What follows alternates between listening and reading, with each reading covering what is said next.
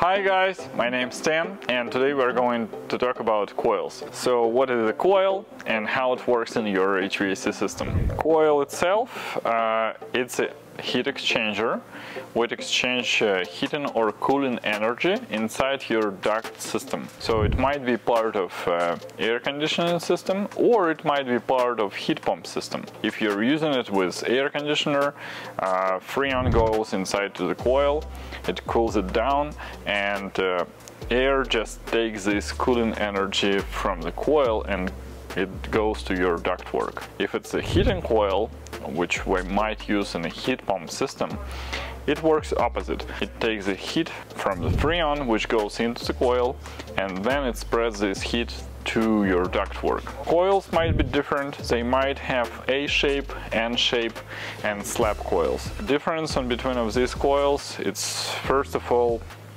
depends on the configuration of your system. We might use vertical coils, we might use horizontal coils. Depends if your system located vertically or horizontally. Couple things I would like to bring your attention to. It's a filtration system and also maintenance of the coil. So if you already have an AC or if you consider to install an AC in your house, it's a good time to check if you have a good filter for your system, because as we can see here, our coil itself, it looks like a small grill with small holes. So let's say if you just have a furnace, it usually doesn't require such a great filtration as it requires if you have an AC. So consider to install new filtration system if you also install an AC. If you already have an AC, it would be nice to check it before cooling season, because coil can accumulate a lot of dust.